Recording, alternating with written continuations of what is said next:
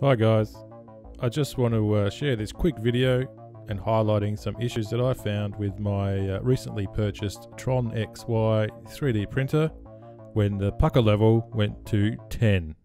Up next on XYZ Concepts.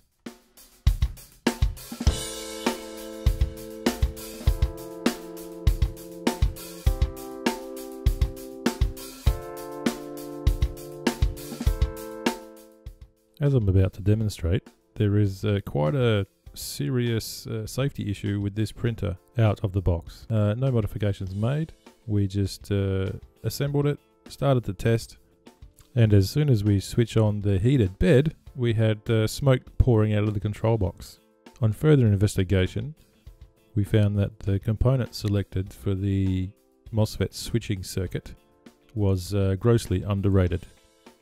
I'll demonstrate with the next few seconds of video. Okay, this is the front face of the unit when it's fully assembled. As you can see, it is a TronXY.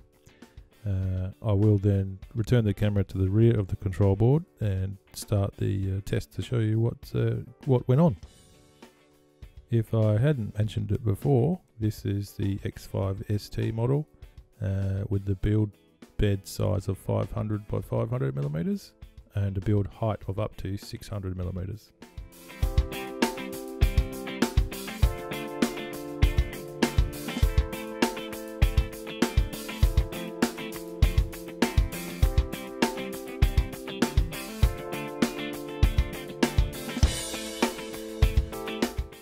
Switching on the power to the unit now, we should see some, yeah, there we go, some smoke.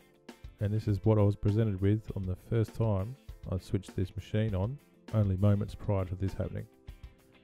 This is where I'm recording the support ticket video for GearBest, and this is what they wanted to see.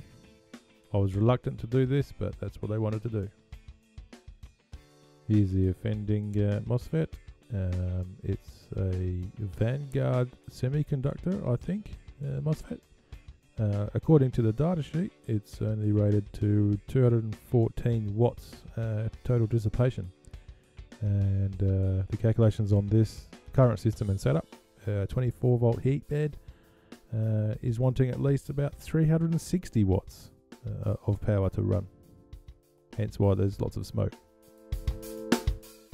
Here is the datasheet for the MOSFET used in the control board on our current system. As you can see, it is 214 watts, and yeah, we're simply supplying 360 watts to our current heat bed setup. So there you have it. That's what the issue is. Well, I hope you enjoyed this video. This is being my very first YouTube upload, so go gentle on me. I hope you enjoyed watching, and until next time, take care and thanks.